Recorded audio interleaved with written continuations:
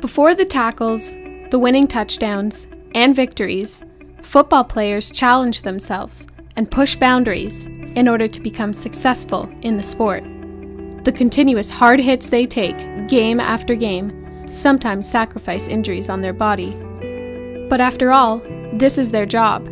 It's what they get paid to do, and they love doing it. But there's someone part of the Hamilton Tiger Cats organization who volunteers his time because it's what he loves to do. A loyal Hamiltonian, at the age of 12, Dylan Atack started to visit the stadium on his bicycle. Soon after, he was asked to become an assistant equipment manager and has never looked back. Now 26, he's often considered the rock of the Hamilton Tiger Cats. Born with autism, one may consider Dylan's life to incorporate many obstacles. However, it seems to be entirely the opposite. There's definitely challenges, but I mean, he cooperates like anyone else would at practice and handles all the challenges and all the physical and mental aspects of it. So Dylan's loyalty, generosity, and dedication to his team are just some of the qualities that have made him stand out amongst the Tiger Cat staff and throughout the entire CFL. I mean, he helped me get started. When I first got here, I really had no clue what most of the stuff was associated with the job. So he kind of helped me get acquainted to everyone. It's clear that without Dylan and the other team operations staff, the Tiger Cats organization could not operate. Well, some of the things I do, I help out at practices by catching footballs and setting up the field before the players get here, like set up the field equipment. And then I wash the laundry for them. We wash the laundry after the practices. On game days, I help out the visiting teams, making sure that they are good to go on game day, making sure all the waters are filled up.